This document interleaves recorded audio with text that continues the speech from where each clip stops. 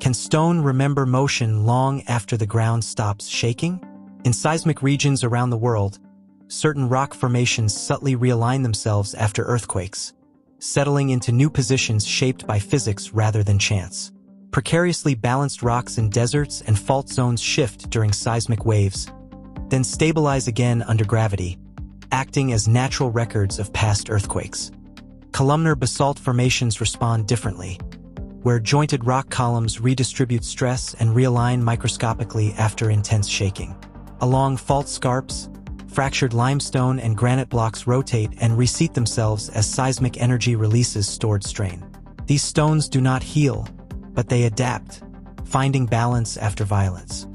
If the hidden language of Earth's movement speaks to you, explore deeper with us. Like, subscribe, share ideas, leave a comment. Some memories are written in stone. Others are rewritten by force.